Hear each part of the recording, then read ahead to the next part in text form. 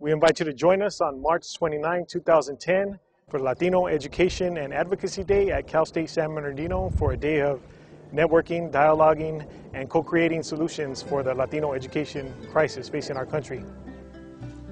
Hello, my name is Dr. Louie Rodriguez. I'm an assistant professor in educational leadership and curriculum at California State University, San Bernardino. What I'd like to talk about is the unprecedented crisis in Latino education, beginning in preschool all the way to higher education. At the beginning, what we see is for Latino children, especially living in poverty, we see that they start school 2 grade levels behind their white middle class peers.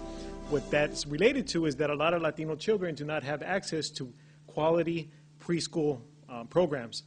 When we follow our Latino children into elementary school, middle school, and high school, we see that the achievement gap just widens from 4th, 8th to 12th grade.